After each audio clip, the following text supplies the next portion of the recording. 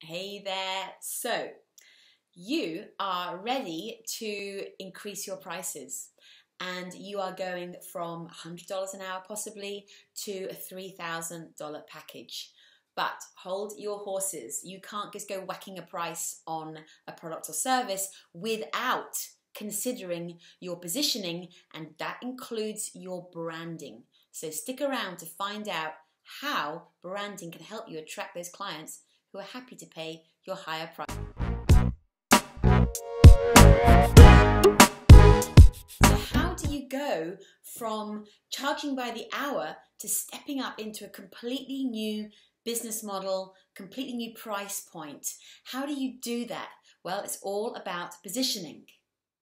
You can't just decide to whack a different price tag on the same product or service or the same business model. If you're moving from, let's say, $100 an hour to $3,000 packages, you need to consider lots of other different things in your business, and that includes your branding. There is absolutely no way you're going to be able to reposition yourself in what is essentially a new marketplace if you're trying to find clients who are attracted towards you to pay that $3,000 price tag for your products and service. You cannot step into that new arena with your old branding from 2 or 3 years ago, your DIY branding, or even the old stuff that another designer did, because the branding you did for that stage in your business, for your $100 an hour, was perfect. That branding matched the type of business you were running. But now you're running a business on a higher level, and your branding has to match, because nobody is going to pay you $3,000 if your brand doesn't give the energy, the vibe, the feeling that you are worth $3,000. And it's not to say that you're not worth $3,000. I'm absolutely sure that when you're crafting this new package with these high-end prices, you're actually also crafting a greater outcome for your client. There's absolutely no doubt about it that you are doing what you are great at.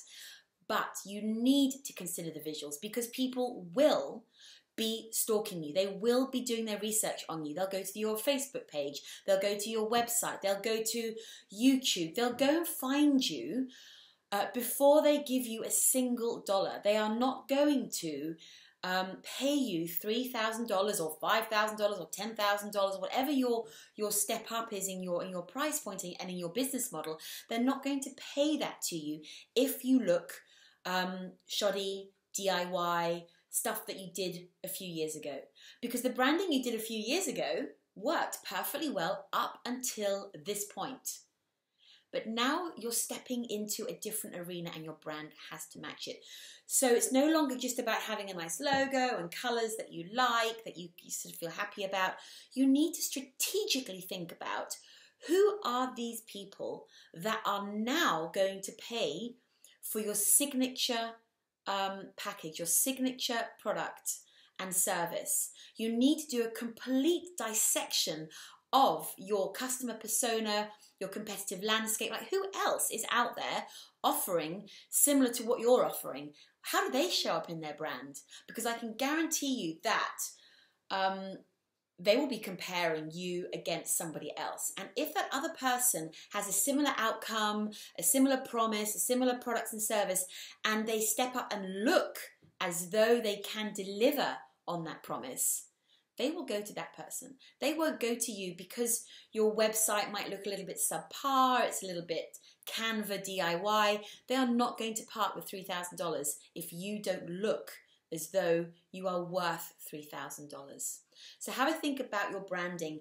Does it actually match up now to the position that you are aiming for with this new price point? You need to position yourself before you can charge that kind of money. And the positioning also includes your branding and how you show up visually.